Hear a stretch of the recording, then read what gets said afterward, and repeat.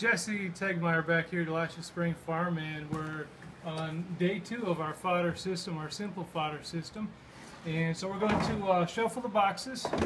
We didn't have any seed left because we went through a lot of seed, which is good. We're going to grow a whole lot of sprouts. So I'm going to take these down.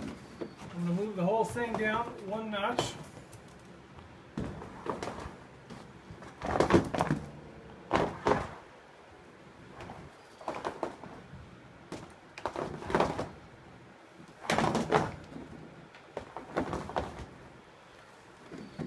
Set these empty ones up here so it'll be easier now to pour in the seeds that we've had soaking for 24 hours.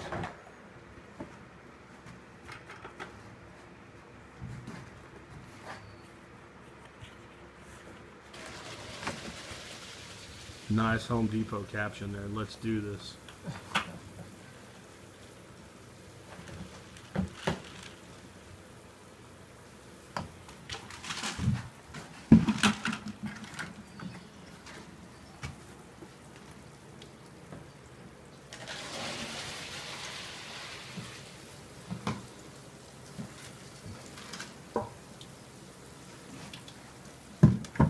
And we can take a look at the progress already.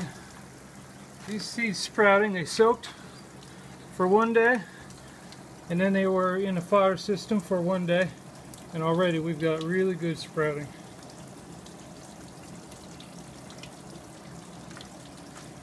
So I'm really impressed with a short amount of time, how much progress we have.